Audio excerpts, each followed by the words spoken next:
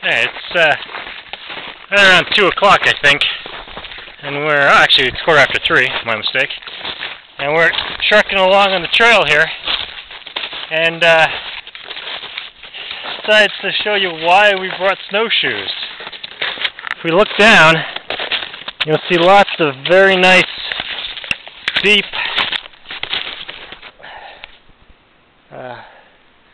holes. All sorts of people. So my dear, all sorts of people coming through here without them.